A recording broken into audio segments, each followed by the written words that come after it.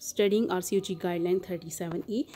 Pre-pregnancy and antenatal risk assessment. What are the risk factors for venous thromboembolism, VTE, in pregnancy and in the puerperium, and what is the magnitude of risk for these factors?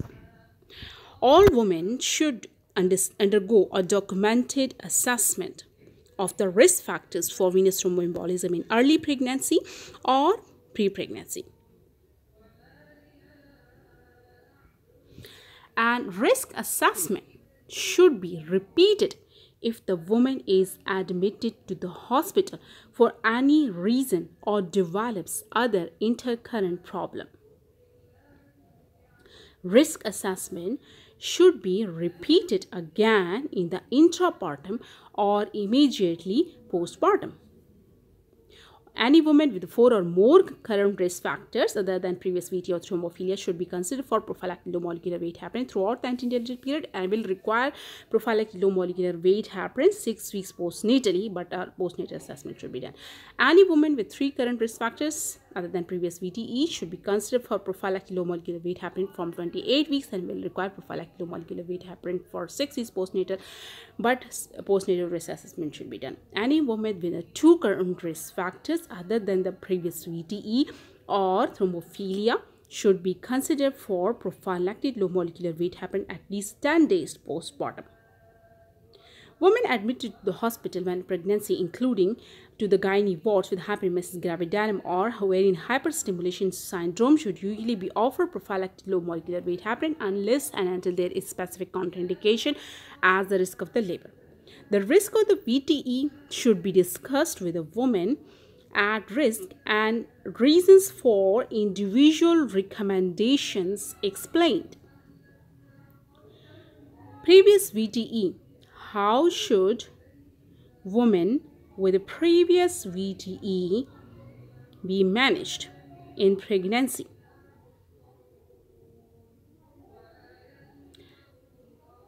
Single previous venous thromboembolism. Women with a previous VTE should be offered pre-pregnancy counseling and prospective management plan for prophylaxis in the pregnancy made, and those who become pregnant before receiving such counseling should be referred at the earliest opportunity in pregnancy to clinician with expertise in management of thrombosis. Women with a previous VTE, except those with a single previous VTE related to the major surgery and no other risk factors, should be offered thromboprophylaxis with low molecular weight heparin throughout the antenatal period. Women with a previous VTE should have a careful history documented. Where objective documentation is not available, the previous diagnosis of VTE can be assumed in cases where the woman gives good history and receives prolonged greater than 6 weeks therapeutic anticoagulation. Now, thrombophilia associated venous thromboembolism. Heritable thrombophilia.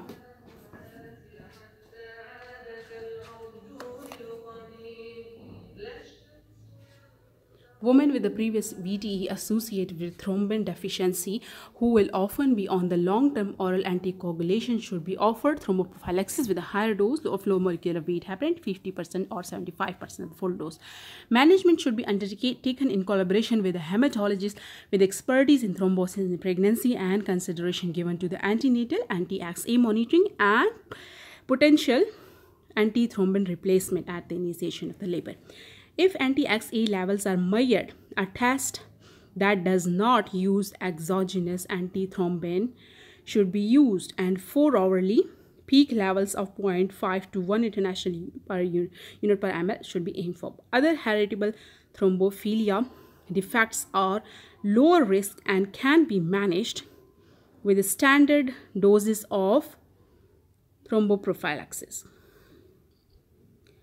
Now coming to the acquired thrombophilia. Women with VTE associated with antiphospholipid syndrome, APS, or who will often be on the long-term oral anticoagulation should be offered thromboprophylaxis with a higher dose of low molecular weight heparin, either 50%, 75% or full dose, antenatally and 6 weeks postnatally, or until return to the oral anticoagulant therapy after delivery. That is the new 2015 guideline. Now, pregnant women with APS and prior VTE or arterial thrombosis should be managed in collaboration with a hematologist and or rheumatologist with expertise in this area. That is new 2015 recommendation. Coming to the previous recurrent VTE, what extra advice is needed for women with previous venous thromboembolism, previous recurrent venous thromboembolism? Advice regarding the doses of low molecular weight heparin in pregnancy should be sought from a clinician with expertise in the hemostasis and pregnancy. That is new 2015 recommendation. Now, some women with a previous recurrent venous thromboembolism require higher doses of low molecular weight heparin. That is the new 2015 recommendation. Women on the long-term warfarin or other oral anticoagulants should be counseled about the risk of these agents to the fetus and advised to stop their oral anticoagulant therapy and change to low molecular weight heparin as soon as the pregnancy is confirmed, ideally within the 2 weeks of the missed period and before the 6 weeks of pregnancy. That is also 2015 recommendation. Now, women not on warfarin or other oral anticoagulants should be advised to start low molecular weight heparin as soon as they have a positive pregnancy test. That is also new 2015 recommendation. Antiphospholipid antibodies. How should women with antiphospholipid antibodies be treated? Now, persistent antiphospholipid antibodies, that is lupus anticoagulant and or anticardiolipin and beta-2 glycoprotein 1 antibodies in a woman without previous VTE should be considered as a risk factor for thrombosis, such that if she has other risk factors, she may be considered for antenatal or postnatal thromboprophylaxis. Now, coming to the timing of initiation of the thromboprophylaxis. When should thromboprophylaxis be started? Antenatal thromboprophylaxis for those with a previous VTE should begin as early as in the pregnancy as practical. That is also new 2015 recommendation. Women without previous VTE and without particular first trimester risk factors or admission to the hospital, but with the 4 other risk factors, should be considered for antenatal prophylaxis throughout the pregnancy. That is new 2015 recommendation. Now, women without previous VTE and without particular first trimester risk factors or admission to the hospital, but with 3 other risk factors, can start antenatal prophylaxis at 28 weeks of gestation. New 2015 recommendation. First trimester risk factors. What are the first trimester risk factors for VTE and how should they be managed? Women admitted with hyperemesis gravidarum should be considered for thromboprophylaxis with low molecular weight heparin and can discontinue thromboprophylaxis when hyperemesis resolves.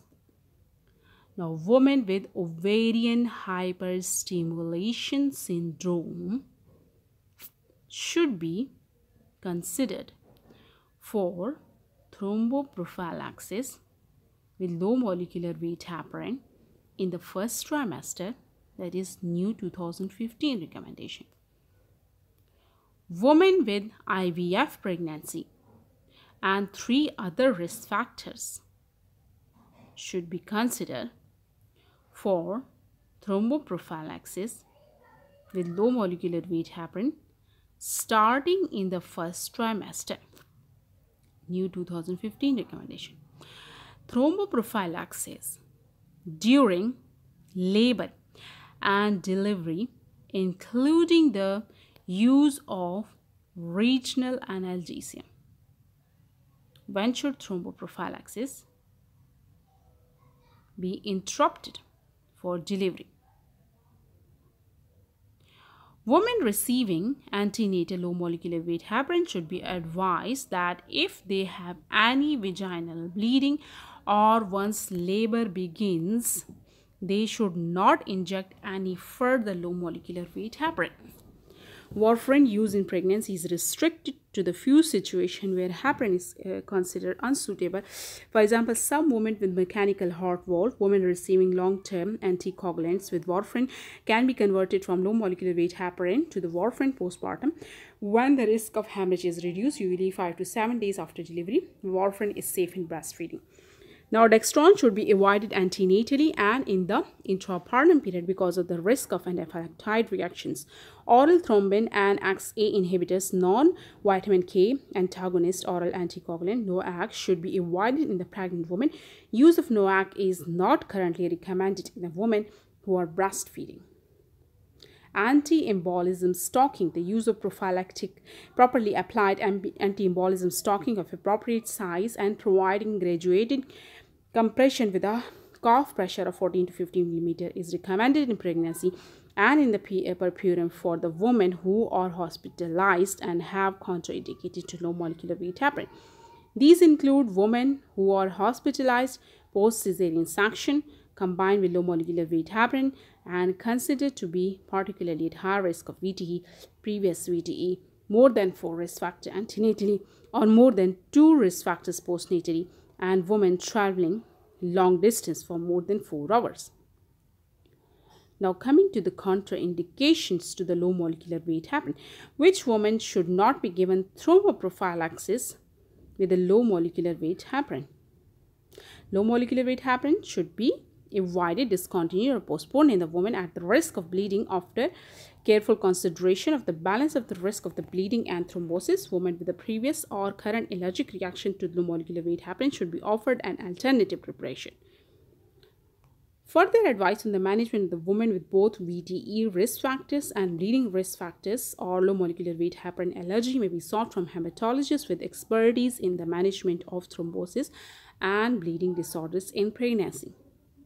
Now coming to the risk scoring methodologies, a formal VTE risk assessment with numerical scoring for all pregnant and postpartum women is recommended. So that is something about RCOG guideline about thromboprophylaxis. Thank you so much for your patience. Allah Hafiz.